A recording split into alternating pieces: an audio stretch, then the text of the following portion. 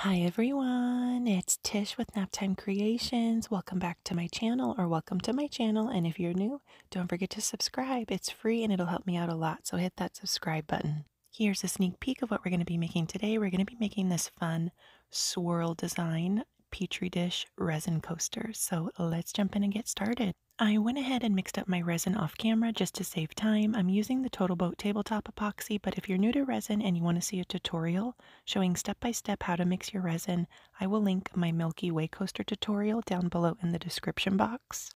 Be sure to go check it out. I show you step by step how to mix your resin. So I'm going to be using these alcohol inks from Dryer Days Art Studio in Prussian Blue and Vivid Purple. And I'm going to be using Pinata by Blanco. That's the white, and you want to make sure you shake up the white really well before you use it. And I just added enough resin to cover the bottom of this mold. I had clear resin in the mold before I started dropping my inks. And now I'm going to go in with some interference blue by Color Passion from Laura's Art Corner. It's a really gorgeous interference blue color. It's got just like a subtle hint of blue and it's super sparkly. I'm just adding some little dollops and kind of little swirls of the interference blue. And I'm going to take my finger now and just do like a little swirl design, and that's it.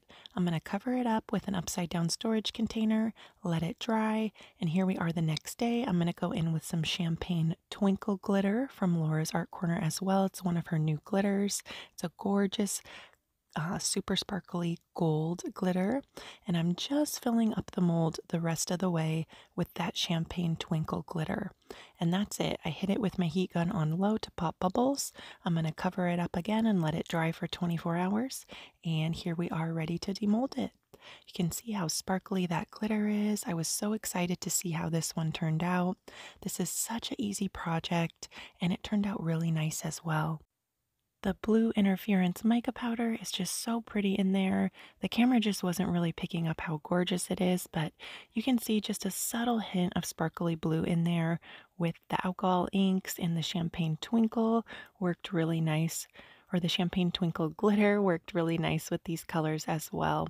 Let me know what you guys think down in the comments. Thank you so much for watching this video. I'll be sure to link Dryer Days Art Studio and Laura's Art Corner down below in the description box, where you can get all the products I used in today's video. I have coupon codes for both of their shops, so if you guys want to get any of these products to try, you can get a little bit of extra savings. Let me know what you guys think of this one down in the comments. Thanks again for watching. Let me know if you have any questions as well, and please go check out a few more of my other videos. I'll leave a few of my favorites right here at the end card screen. Just click the picture and it'll take you straight to the video and you can go check it out. That really helps out my channel if you watch a few of my videos back to back. And don't forget to subscribe to my channel if you're not already. I will see you guys soon for another video. I hope you're all doing fantastic. Bye guys.